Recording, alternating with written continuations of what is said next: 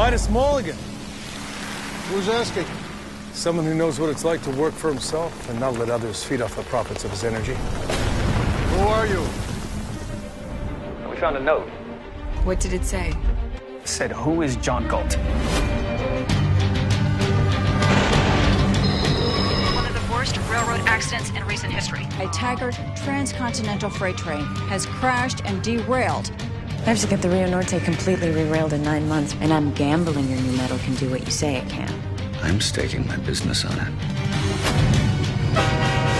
Nobody's used Reardon metal.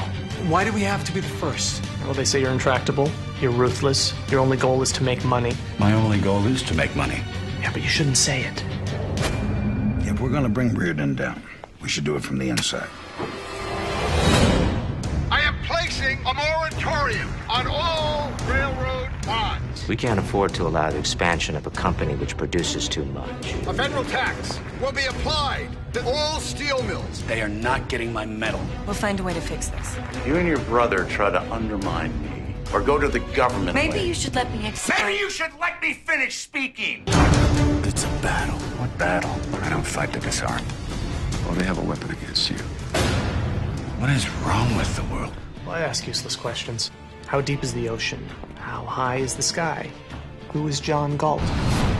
In order to save my family's business, I'm gonna have to abandon it. I'm gonna take a leave and start my own company. And what are you gonna call this new line of yours? The John Galt line. We're not going to allow you to run that train. You can do whatever you want with your men, Mr. Brady, but that train will run if I have to drive the damn thing myself. What we're doing, my metal, your railway, it's us who move the world. If you double-cross me, I will destroy you.